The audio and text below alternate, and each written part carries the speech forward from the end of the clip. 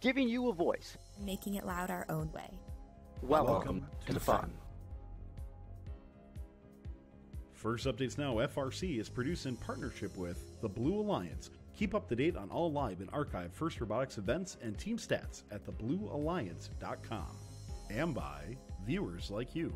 We need your help to keep fun loud, live, and independent. Help us by visiting our Patreon to pledge your support at patreon.com/First Updates Now.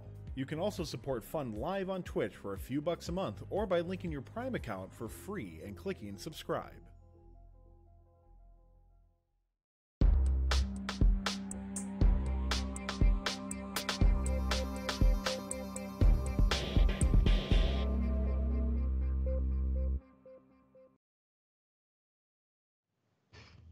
Welcome to the first official week of the first robotics competition in the Northeast. We've got your updates on events that you should be watching to start your season out right, and a recap on what we saw in our Week 0 events. Reporting for First Updates Now, I'm Audrey. I'm Kevin. And I'm Dave. Northeast is lucky enough to have our official Week 0 with a real field up in New Hampshire every year. So, Kevin, can you tell us a bit about how the first unofficial matches of the year went 2 weeks ago? The official Week 0 event features a normal event format with both qualifications and playoffs, which makes it the best preseason event to see how the game is really going to function. What we saw was pretty awesome. Fast, effective shooting from up close, near full court shots that were making it in, low goal scoring being effective and useful. What we also didn't see has been indicative. No match had control panel points scored, and very few teams had working climbers. One of the two teams that did successfully climb in qualifications seeded first, Team 1519 Mechanical Mayhem. They took 56-87 and their full court shooting first overall. Having two of the best shooters and one of the only two working climbers, they looked poised to cruise to the playoffs, but that is not what happened. The fifth seeded 59-62 was the other climber in qualifications, and they picked up two decent shooters in 11:53 and 2:38. The semifinal matchup between the first and fifth seed shows how the volume of the fifth seed was able to beat the precision of the number one seed. In the second match, the top-seeded Alliance scored half their balls in the three-point goal, but they only scored half the balls that the fifth seed scored, with 3 robots scoring. In the finals, the fifth seed met the third-seeded Alliance of 40-41, 31-17, and 5-0-1. The third seed had 2 mid-range shooters in 40-41 and 31-17, and 1 robot that was feeding them while also hitting long shots from behind the trench in 5-0-1. That strategy proved to be really effective, and they scored 25 power cells in Finals 2, as well as getting a robot hanging to put up a whopping 146 points, and the third seed took it. Wow, that's so interesting how just a difference of what we usually see in terms of strategy, where the precision matters, is different than like the volume of strategy that we see. So let's kind of move into a discussion topic here of predictions of how this game is going to strategically really play out, just from our Week 0 impressions.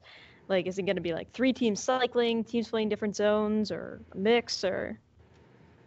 I'm a little torn on this question. I think that both strategies are going to be viable for most of the season. We found that in Week 0 that playing the front court was actually pretty difficult, where when you're cycling, you know exactly what you're going to do next. It's that little small advantage. But I think over the course of the season, that might change. Yeah, so I still think that this is going to be a cycling game for the early weeks. And then as we progress, you might see some different strategies of sort of the zone game. As the season progresses, that strategy might evolve to be something more effective. But I think as we get into the start and teams haven't really figured out the best way to help their alliance yet, they'll just know, they'll just try and do what they've been practicing, right? So they've more than likely been sitting in their shop practicing running cycles and picking up balls and putting them in. So I think that you'll see a lot of that in the early weeks. And then as you go throughout the season, it'll progress to more of a zone, front zone, back zone kind of deal.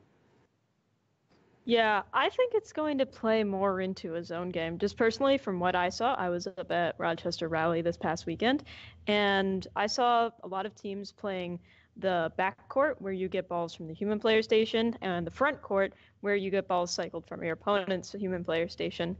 And there's only really 2 or 3 viable shots for robots that don't have turrets and adjustable hoods. So you have teams that can only really shoot from one place and balls that you can get from 2 places on the field. So I think those are going to play into each other pretty well for a zone game. Going from chat, though, chat really doesn't think that it's going to be a zone game. Brennan McCaig says that they think it's going to be a cycling game for a very, very long time. Yeah, I could see that happening. I think just as teams, as they're going through their early events, they're kind of doing those cycles and getting into the rhythm of it, and then they just kind of stick with that strategy because they know what works best and are practiced with it. Mm.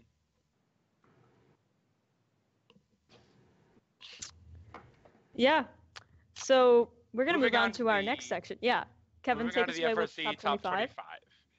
Who do you guys think could surprise us and make the top 25 this season? Yeah, so I got to give it in New England. I got to give it a 34-61.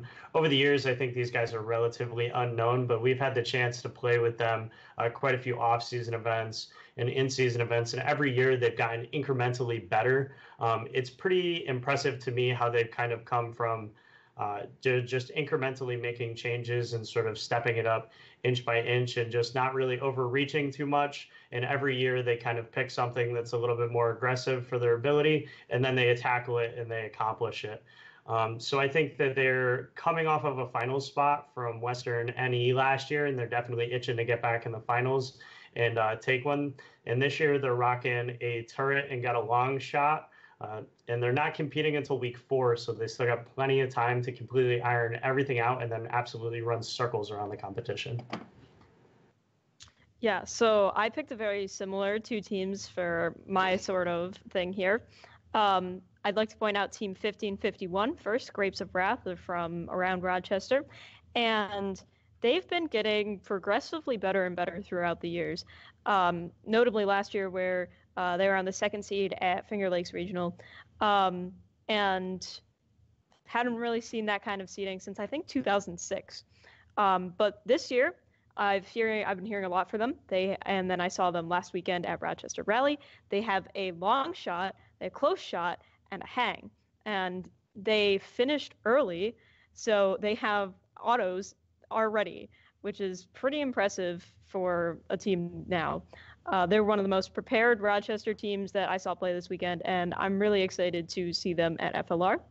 Another Rochester team I want to point out here is 1126 Sparks. They're a perennial Finger Lakes contender. They've been pretty mediocre these past few years, but I think this year is the year that they break out. And coming up for you guys, we have actually got a Behind the Bumpers interview that we're going to premiere right after this recap, so stay tuned for that. They've got an awesome tall robot with a turret, an innovative climb that looks really interesting, and it was really interesting to get up close with it. Sparks is a group of great people. I was a big fan of 501 on the Winning Alliance at Week 0. They built their robot to make long shots, and they execute that really well. I haven't seen, but I'm really excited to see Team 870 Rice from Southold, New York. They've been quietly putting together competitive robots since like 2014, but last year was their big break where they won both Finger Lakes and Long Island No. 2. This year they're headed back to the same 2 events, so we'll see what they've cooked up. Cooked up like rice. There you go. All right, moving right along. Let's jump right into our Week 1 previews. Audrey, you want to get us started with Granite State? Absolutely. So we're headed up to our first New England District event this week, and we've got the Granite State District event. We've got a few big names at this event, starting with an outlier in of themselves, Team 5687, the Outliers. They have a pretty impressive history when it comes to their first event and Week 1 events. They have only lost one of their first events in their entire team history in 2016. That's 4 first event wins. And I predict that this year it will not be any different. They had an extremely strong Week 0 showing, and they're coming in as the team to beat. But there's a team that's looking to add some mayhem to that, and that's Team 1519, Mechanical Mayhem. They paired with the Outliers at the Week 0 event, but they lost in semis, and they're looking to improve that standing. But if we learned anything from 1519, their Week 0 to Week 1 turnaround, in 2018, they basically put their entire robot together in that time. They came with a chassis to the Week 0 and a robot with a turret to their first event. So They can do it, if anyone. Other teams to look out for at this event are a lot of them, actually. We've got Team 319, Big Bad Bob, with their Big Bad build thread. They're sporting a tall, turreted robot that we've only seen in CAD so far. We've also got 95, who you see right now. They've got a really pretty looking green and blue machine that we've seen practice at their shop, and they're ready to hop into the competition. Other teams to look out for at this event that we haven't heard from yet include 133 Burt. They're a perennial New England contender. Team 1058, PVC Pirates, 131 Chaos, and 1729. Kevin also mentioned 501 earlier. They'll be playing here at Granite State as well. With their powerful control panel shots, the Power Knights will fit really well in this crowd.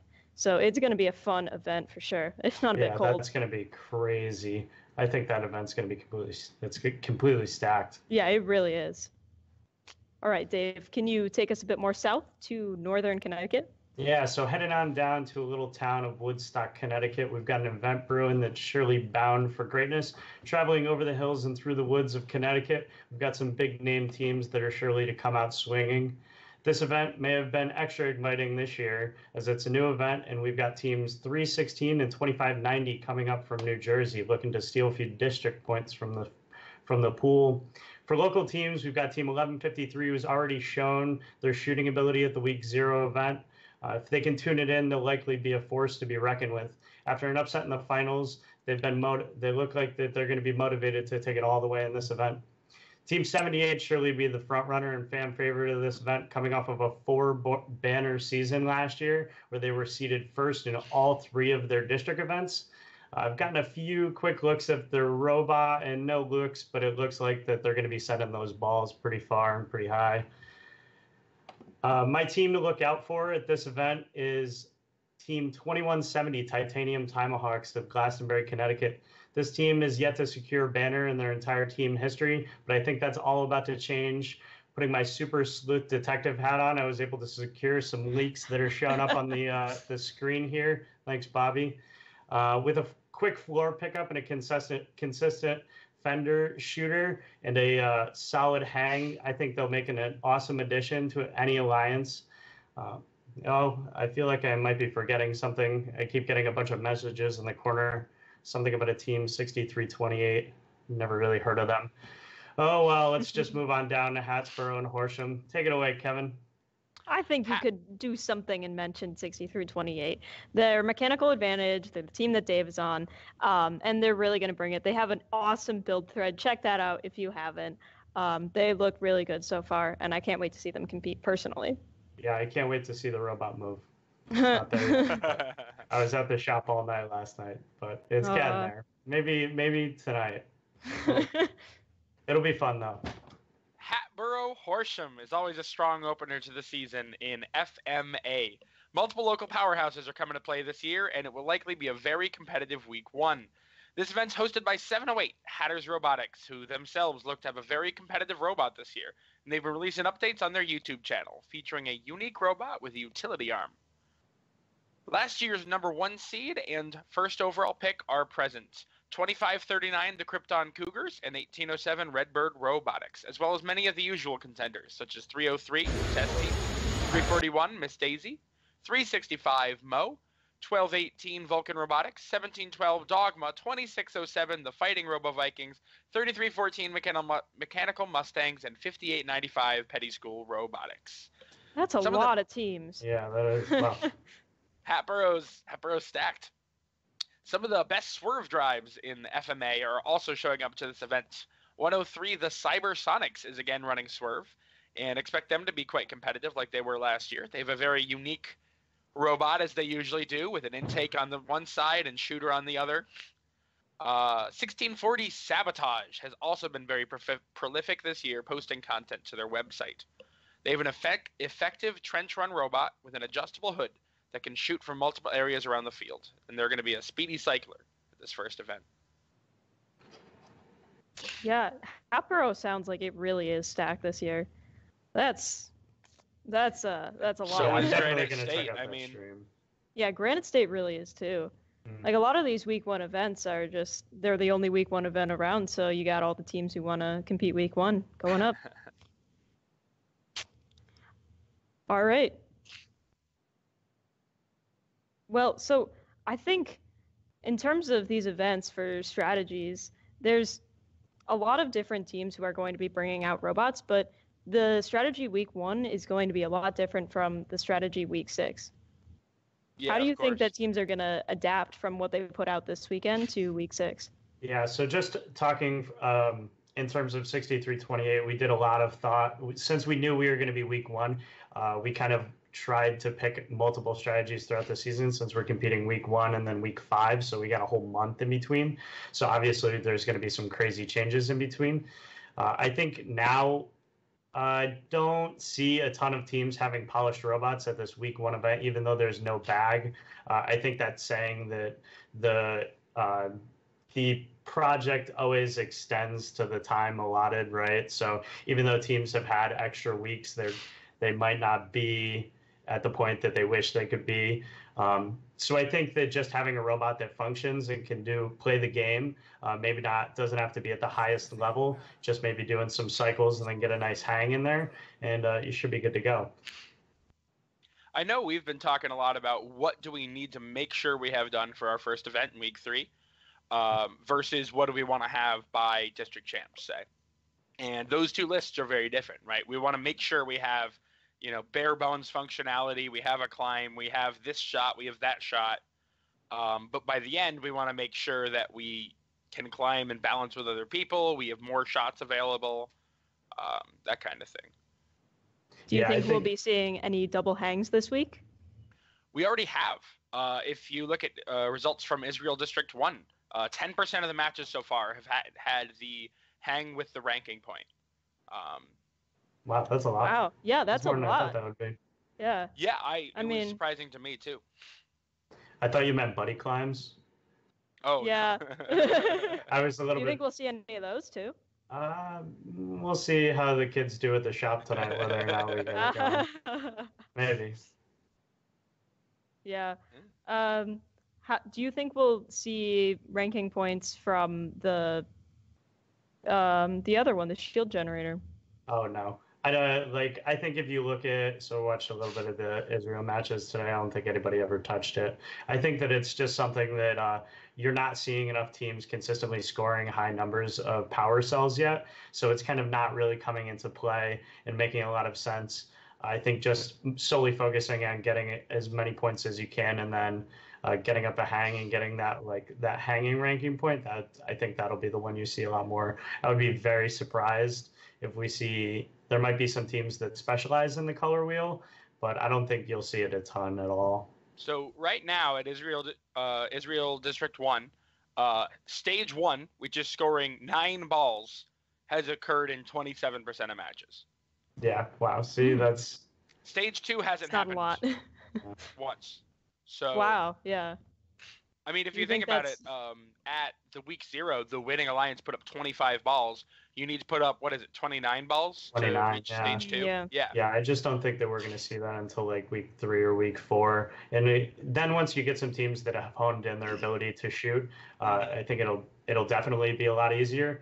But now it's just so scattered with teams that have the ability to consistently put up balls that we're you never really see 2 of those robots on the same alliance, right? So it's really hard to, and then on top of that, even if you do you have any time to go do the color wheel?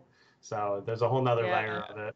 Unless I think by district champs, you're going to be expected to get both ranking points. Yeah, I could see the third robot on an alliance end up being a color wheel specialist and a little bit of defense. Yeah, I could also see your full court shooter who sits over by the color wheel. Yeah, they're right there. They if can you're go playing spin a it. zone. I want to see somebody playing a zone. shoot and spin it at the same time. Somebody's got to do that. Yeah, that'd be cool. What do we think about defensive strategies this year? Are we going to see any? Are there going to be robots that play defense specifically? I hope not. We built a short robot. We definitely made it so we have the ability to have plenty of covered shots. But obviously, if you have a robot that's 20 inches taller than you, right, you kind of leave yourself out in the open a little bit. So I think the defense will come into play because I think there's a lot more short robots than I originally anticipated there being. So once people start realizing that there is a gain in being able to be a defense robot that's tall and can easily block those short robots that can like only make shots from the initiation line or something, then you'll see a ton of defense that becomes extremely effective. But having your protected zones and the trench and stuff like that, it gets kind of tough. And you give up, like, there's not a lot of high scores going up there. So if you get in a lot of penalties from touching robots that are in the trench or bumping up against them when they're up against the driver's station, those are going to add up. And definitely you don't want to risk getting more penalties than you are scoring points. It's not a good look. I think I definitely see opportunistic defense happening. Like you have your third robot in an event can pick up balls and that's it, right?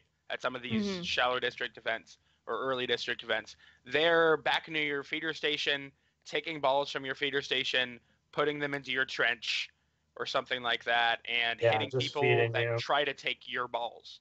Yeah, and definitely. then maybe they're bumping people that are trying to take shots that aren't protected, you know? Yeah, I would kind of say you saw something similar to that in 2013. I knew as a driver, you always had it in your mind that if you saw an opposing alliance kind of like running around and you could just kind of like tag them briefly to throw them out. If it wasn't going to cost you too much time, it was worth it to kind of bump them a little, but yeah. Yeah. Going from chat, Max5254 says we're going to see lots of defensive autos, and I agree with that. We're going to see a lot of ball stealing from different sides of the field and people trying to get in the way of other people that isn't in your protected zones on the sides there. Did you say Max? He needs to get back to work. What is he doing watching? He's got 5254 in the name. He's not on your team. Yeah. Never heard of him. I must be mistaken. Yeah. I think we're going to see defense on your long range shots and on your shots that are from the people who are shooting from the initiation line that don't have a protected zone or something to run up against. I don't think we're going to see it much else because basically we're just protected otherwise. Yeah. So that's about all the questions I have for you guys today. And that's all the week 1 events that we have to go through. So in closing, here's your weekly reminder that top 25 voting will open on Sunday, and you guys better come out strong this year for that. You can also start submitting Twitch and short clips, not matches, to the Fun Discord to make it onto Clips of the Week, and those will be due Monday, 6 p.m. Eastern Time. So that'll be all we have for you tonight from the Northeast. Thanks for hanging with us. Fun is once again asking for your help to stay loud, live, and independent, so please consider giving us a little bit of your support as a treat.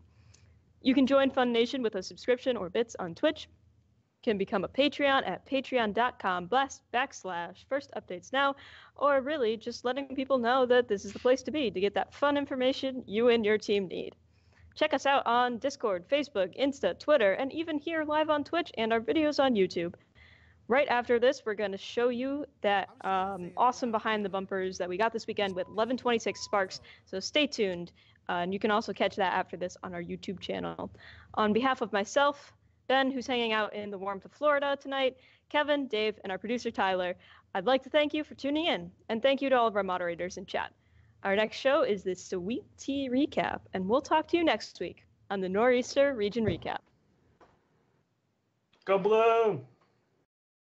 Thanks for watching. If you want more fun content, be sure to subscribe and ring the bell to be notified about our latest videos. You can also directly help support Fun by visiting our Patreon at patreon.com/firstupdatesnow or by subscribing at twitch.tv/firstupdatesnow. Thanks to all of our co-executive producers on Patreon and Tier 2 Plus subscribers on Twitch, keeping Fun loud, live, and independent.